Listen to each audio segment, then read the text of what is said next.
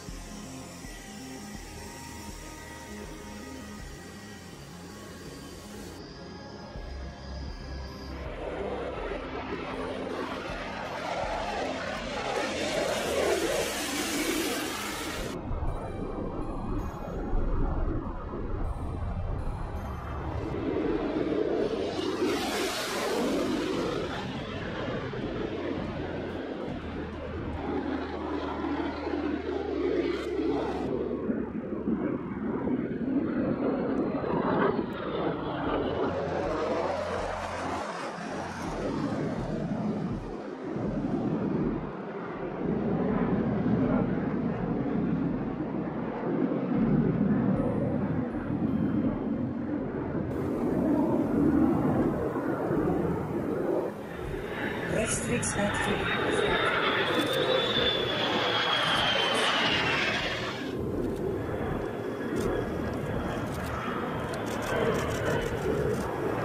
Air Force 101B, is your stop? Gentlemen, Air Force 103, you may excuse.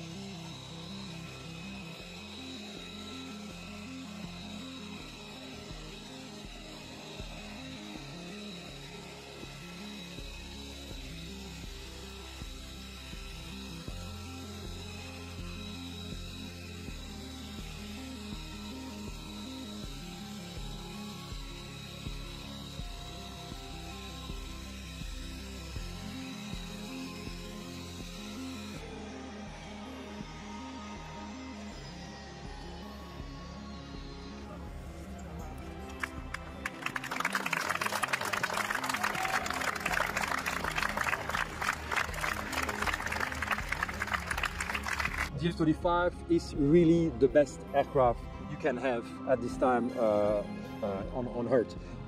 So with this aircraft, I'm nearly invisible.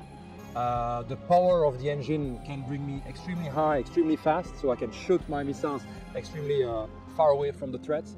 There is obviously a huge amount of sensor on that aircraft, which enables me to detect and to identify a threat, which is much further, the detection will happen much further than any other aircraft being capable to do that. With that aircraft, we're ready for anything. That is the message, basically. So we are capable of doing all the mission the NATO will ask us to do. We are able to protect the NATO airspace, protect the NATO countries. We are protecting the east part right now. As you have seen in Poland, one F-35, one Dutch F-35 was able to destroy a drone. So that's what we are doing with that type of technology. The enemy is evolving, and that is the evolvement we have to counteract that enemy involvement. Well, for Belgium, it's a great day because we enter in the area of fifth generation with a new capability.